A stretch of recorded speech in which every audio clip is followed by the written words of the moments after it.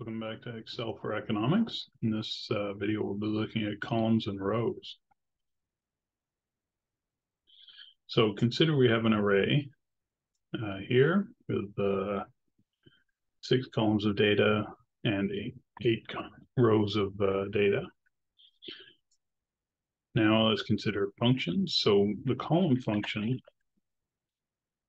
if we just leave our entry blank, it will give us the column of the cell we're in.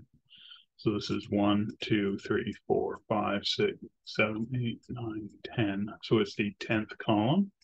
And we can also get the row in the same way. And we're in the 13th row, which makes sense. We could also do a particular row. So we could do E11.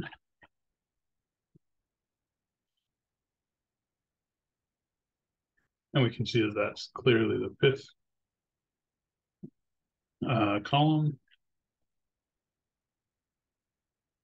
And this should be the 11th row. Now, we can also reverse this and get the address back using the address function. And we just simply give it the row and then the column, and it will give us E11, and this is an absolute address.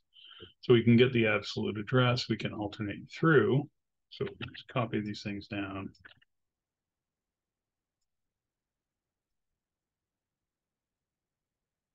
Let's just force these to be particular row or column.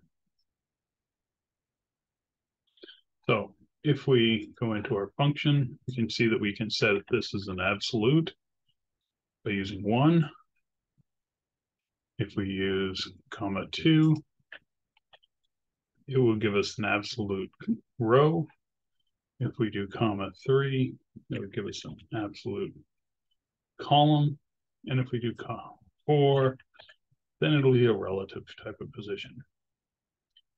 We can also, the default is true, but we can change the style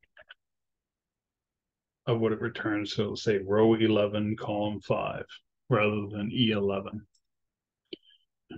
And the last thing we can do is we can give it a worksheet that it's referencing. So we'll give it an absolute position. We go with true, and we will go with column row, indicating that it should be from this worksheet.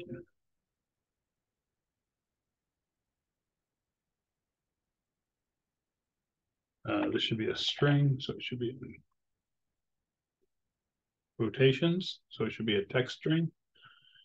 And here you can see that it gives the worksheet followed by the cell reference. If we want to get the number of rows or columns in an array, then we can use the columns plural function, and we just give it the array.